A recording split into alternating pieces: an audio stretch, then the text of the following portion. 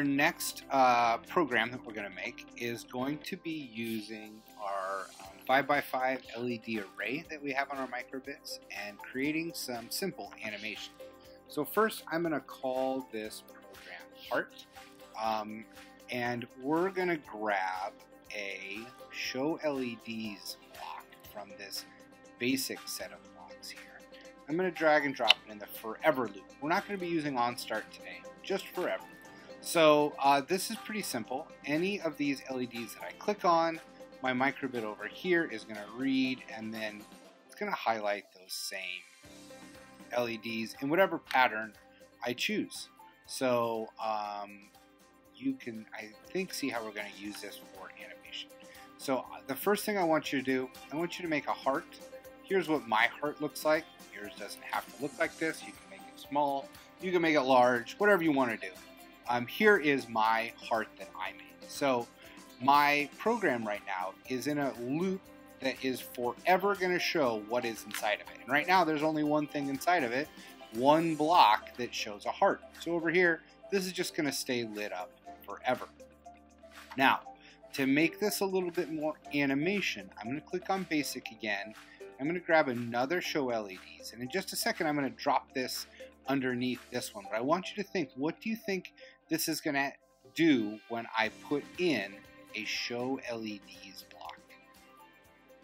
Okay, so when I drop this in, over here we're going to see my computer program read, and my heart starts flashing. The explanation for that is pretty simple. When I click on my snail, over here this shows me what blocks are running. You can see that my blocks are running in a loop, and it starts by showing the heart, and then it moves down here to show nothing. That's when this goes blank, and then it hits the end of the loop, so it goes back up to the start, and it says, how long am I going to do this? Well, forever. So it's going to be in a loop of showing a heart and then showing blanks, showing a heart and a blank screen. That makes my heart flash. Now I've got a couple things I can do to make this a little more interesting.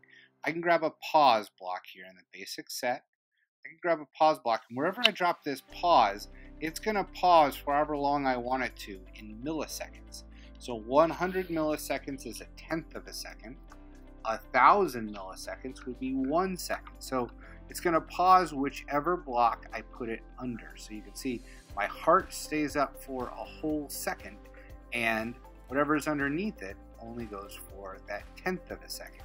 And now I can start really playing around with some of the animations. I'm going to fill in my heart here, so you'll see that it's going to do this. I can get rid of this pause block if I want. Drag it over here to erase it. And so I can start to do some fun animations with this. So I'm going to give you a bit of a challenge here. I want you to use at least 10 blocks. You can use more if you want, but at least 10 to give me an animation. Make this heart do something. It could spin, it could slowly fill up, it could explode, a monster truck could come driving over it. Do whatever you want to do, but I want you to use at least 10 blocks to do it. And I'm going to show you one more quick thing. This is my little zoom out tool. This allows me to zoom out, so when I've got all these blocks in a row, I can more easily manage it.